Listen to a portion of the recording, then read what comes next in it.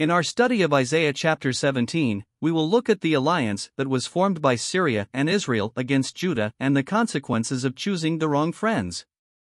In our Facebook world, it seems like people befriend people that they hardly know, but we must remember that our friendships, alliances, have consequences. This is a prophecy about Damascus. Damascus will soon stop being a city, it will become a heap of ruins. The cities of Aroer will be abandoned, given over to flocks lying down undisturbed. We see that God was going to judge the nation of Syria, whose capital is Damascus.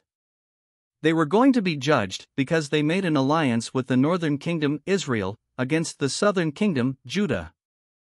The cities of Aroer refers to the suburbs of the ancient city of Damascus.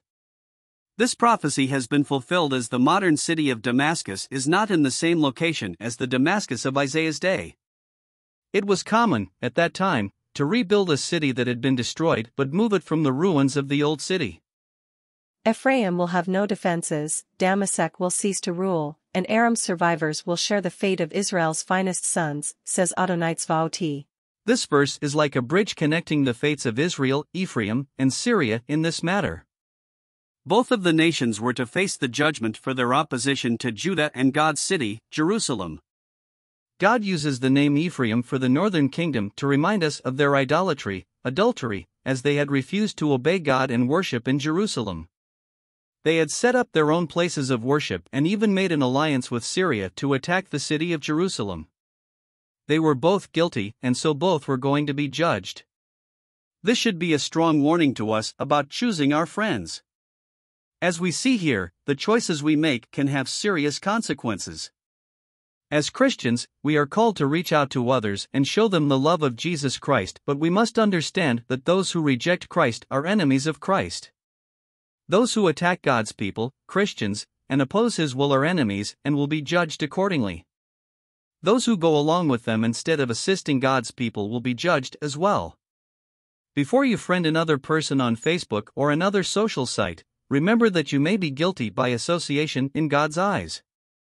When that day comes, Yaakov's glory will wane, and his full body grow thin, as when the harvester collects the standing grain, reaping the ears of grain with his arm, yes, as when they glean the grain in the Rephaim valley.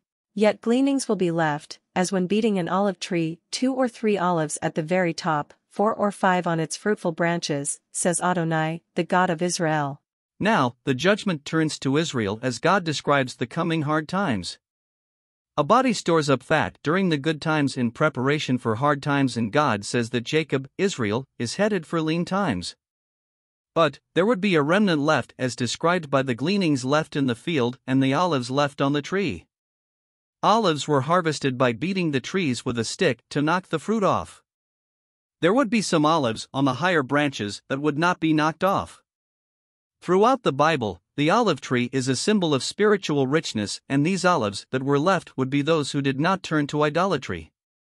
We see the same type of reference in Revelation 11 in regard to the 2 witnesses in the last days.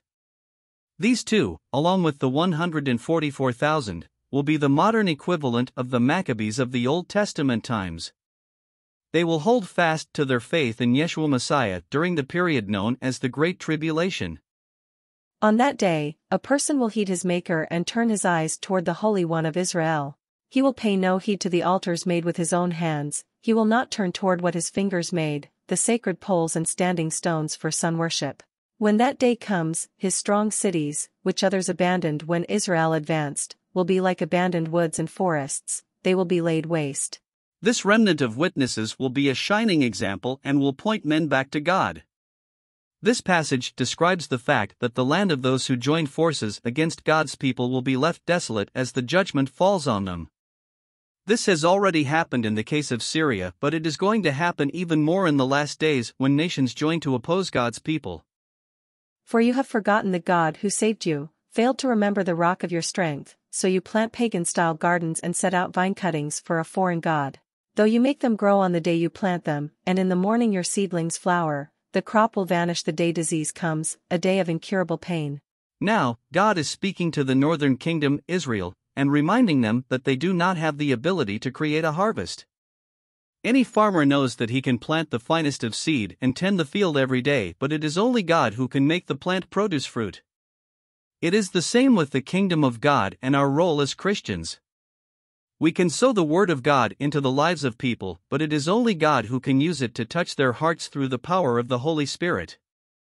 Like Israel, there are many who have forgotten God your Savior and have developed programs and training for evangelism as if they have the ability to bring people to Messiah. Oh, the terror-stricken uproar of many peoples, roaring like the roar of the seas, and the rushing about of nations, rushing and surging like wild waters.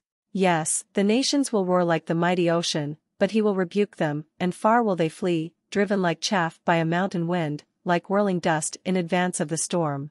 As evening falls, you can see terror; before sunrise, they have ceased to be. This is the lot of those who plunder us, the fate of those who prey on us. No matter how many nations join forces against God's people, the result is the same. The sudden terror speaks of the intervention of God on behalf of His people. This has been a pattern throughout the Bible, and it is going to happen again in the last days. The fate of any alliance that opposes God's people is destruction. It always has been and forever will be. We hope you've enjoyed this study, and we hope that if you'd like more information about any of our studies, you go to our website at mychristianspace.com, and we hope to see you back here again. For now, that's all from the Olive Grove.